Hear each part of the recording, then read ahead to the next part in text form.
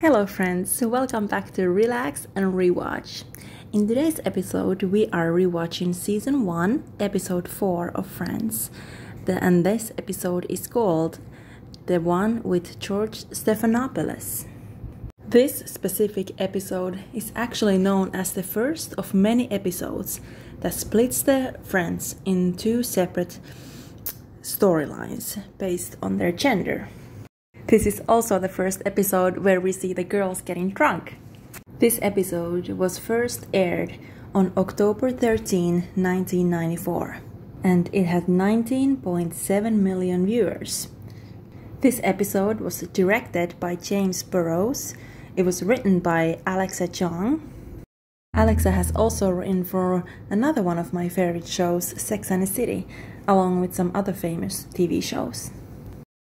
Despite the title of this episode, George Stephanopoulos actually does not make an appearance in it. Alright, now with all the fun facts out of the way, let's get into the episode. The cold open opens up with the gang discussing what would they do if they were omnipotent for a day. The funniest part of this scene is when Joey just comes into the Central Perk and he misunderstands the word omnipotent. He seems to think they are talking about impotence. Then when Ross says, "No, Joey, omnipotence," Joey mishears that Ross says, "No, I am impotent." So then Joey is like, "Oh, I'm so sorry. I didn't know you were impotent." It's pretty funny. I think this is the funniest part of this whole scene. Next, we see the intro, as always, but if you notice that this intro looks a little bit different than usual, there is a reason for it. This episode's intro sequence is slightly modified, in that some of the shots that are taken from this episode are actually replaced with other shots. This is the only episode where this exact intro can be seen. After this intro, we see a beautiful aerial footage of New York City. I always enjoy the occasional New York City footage that they show in this show. I think it's one of their ways to establish where it's all happening. We are back at Central Perk, and judging by the clothes, now it is a different day than in the cold open. Ross and Monica are amazed how Phoebe can sleep anywhere and anytime. Well, Phoebe wakes up and tells Ross and Monica why she is so tired. Apparently she lives with her grandmother, but her grandmother, who is deaf and insecure in bed, is having very loud sex all night with her loud and insecure deaf boyfriend. Monica is a very good friend and says that Phoebe can stay with them tonight, with her and Rachel. Joey and Jan Man come in the cafe, and Joey has counted that it is less than 100 steps away from their apartment. It is established at some point in the show that they do live just upstairs in the same building, in this very building where the Central Perk is located at too. Well, Joey and Chandler want to take Ross to a Rangers-Penguins hockey game. And this leads to Ross realizing that it is October 20th today. Apparently this is a sex anniversary with Carol. First time they had sex, I guess, on October 20th. And then he gets all mopey and doesn't want to go to the game with the boys. Luckily Chandler does convince him to go. And he does a little funny bit with his interaction with Ross. I think this is actually one of the funniest scenes with Chandler in the whole show, in my opinion. The whole little, "What are you saying, big guy? Huh? That is so funny. I laugh every time I watch this scene. I would like to point out a continuity catch in this scene. I think there's a bit of an error here. So this scene establishes Ross's birthday being 7 months before October 20th. However, in a later episode, his birthday is established being October 18th. That would make it just 2 days ago from this date. And yet, in another episode in later seasons, his birthday is established being in sometime in December. So when was Ross born and what is his real birth date? Who knows? Rachel re-enters the scene with her first ever paycheck. And we also learn that Phoebe's first ever job was at Dairy Queen. She describes the circumstances surrounding the time when she got her first paycheck ever, and it sounds very violent. Well, Rachel opens the envelope and she is very disappointed in the amount of money she received. And she's like, who is this FICA guy getting all my money? FICA, that is short for the Federal Insurance Contributions Act. When you pay this tax, you earn Social Security credits in USA. Well, like I said, Rachel is not happy, but the gang tries to encourage her and say, oh, that's totally enough to live on. Yet, everybody ends up giving her an extra tip. And Rachel clues in, she realizes what they're doing. Well, Rachel's old Fifth Avenue friends walk in. And they have a bit of a conversation with her, they're catching up, and they end up looking down on Rachel working at a coffee shop, and they even make fun of her outfit. I think they are super rude to her. Phoebe and Monica are sitting on the couch and they witness the interaction between Rachel and her friends, and they end up poking fun of of Rachel's friends' way of talking and screaming. They scream very loudly when they talk. And I guess screech when they're excited. Ah!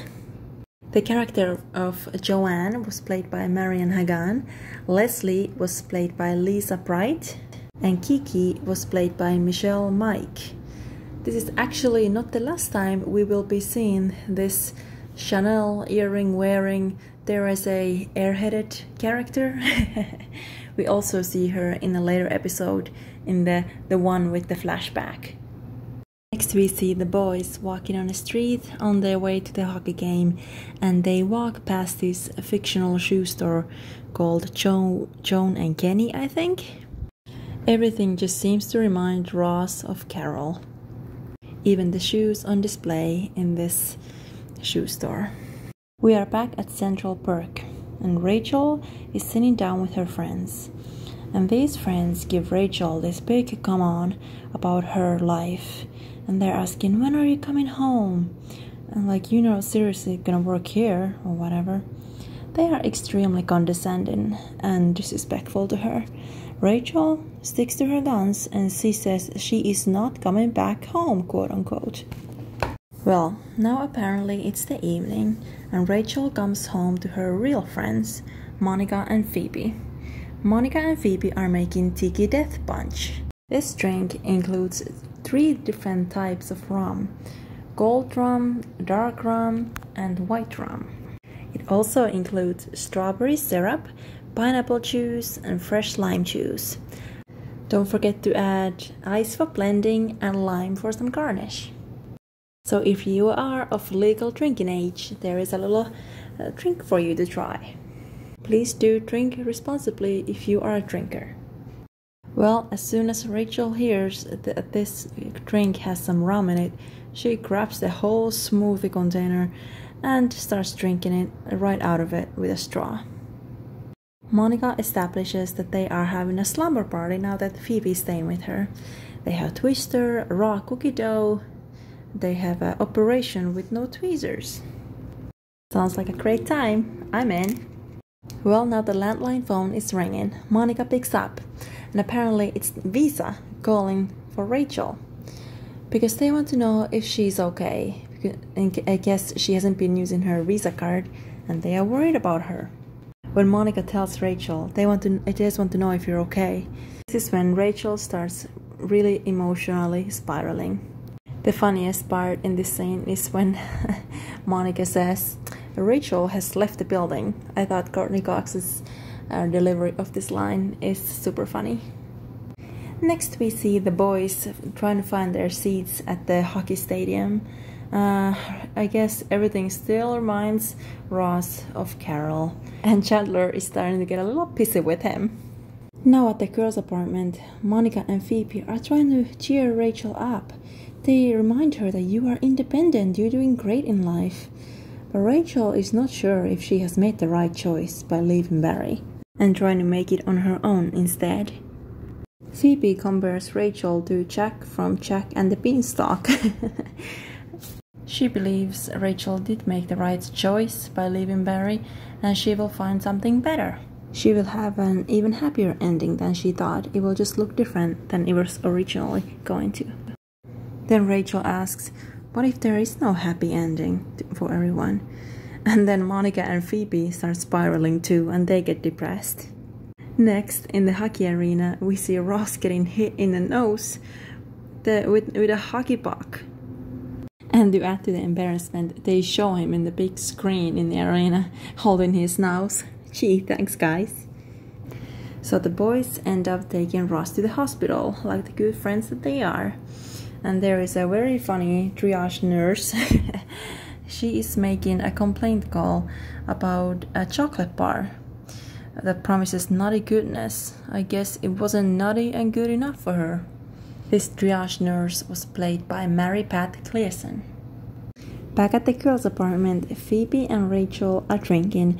Monica is shown eating raw cookie dough, and she is even shown throwing some cookie dough on the floor, which to me doesn't seem like something Monica would do, or at least if she would do that accidentally, I think she would actually pick it up right away. The girls have ordered some pizza.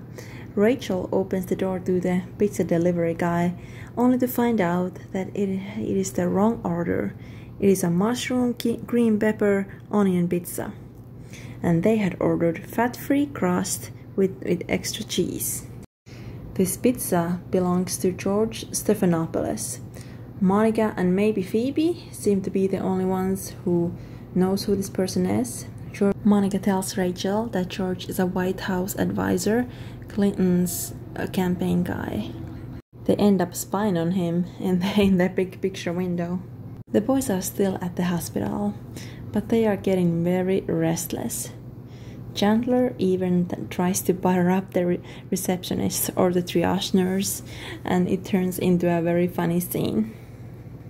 This also is one of my all-time favorite Chandler scenes. Very funny. Next up is a scene that I guess, according to the internet, is only in the DVD version, which is how I am watching this show for my rewatch. So from what I gathered is that if you are watching Friends on some streaming services, this scene is not included. In this scene, the girls are having more tiki death punch drinks on the balcony. They talk about the guys and what they would be like as lovers. They think that Joey would be a very tender lover. And right after this, they show a scene of Joey being very rough with a vending machine. Interestingly enough, Monica thinks that Chandler is more sophisticated than you guys give him credit for. And then right after, we see a scene at the hospital where he's being very silly with the triage nurse again. And Rachel thinks that Ross is probably very smooth. And then we see a scene of him throwing water on himself, not being so smooth and cool. In the next scene, Ross is still sulking at the hospital, and Chandler is losing his cool. He's saying that he's gonna need painkillers after listening to Ross this long, whining about his failed marriage. A background catch I have during this scene is there's a milk vending machine in the background in the ER waiting room, which I found interesting. Milk vending machine? Are those a thing? Were those a thing? And now we see girls at the balcony again. They are revealing secrets. Monica tells Phoebe that the quote-unquote vegetarian pâté she made was actually goose pâté. Phoebe says that she slept with Monica's ex, Jason Hurley. We actually hear Jason Hurley referenced to again in season 2, episode 19. Next we see Rachel dropping a pillow off the balcony, and from what I read online, this actually was not scripted. This is something that just happened and they just left it in. Well, after she drops the pillow, Rachel reveals that a valentine Monica had in her locker was from Rachel, not Tom. I guess Tom was someone Monica liked and was very excited to get a valentine from him. Rachel also body shames Monica here, saying that, oh, she was very big. Monica reveals that Rachel beat her pants in 7th grade. They keep fighting and going back and forth until they spot George Stephanopoulos again. They are kind of creepy. They are using binoculars to watch him.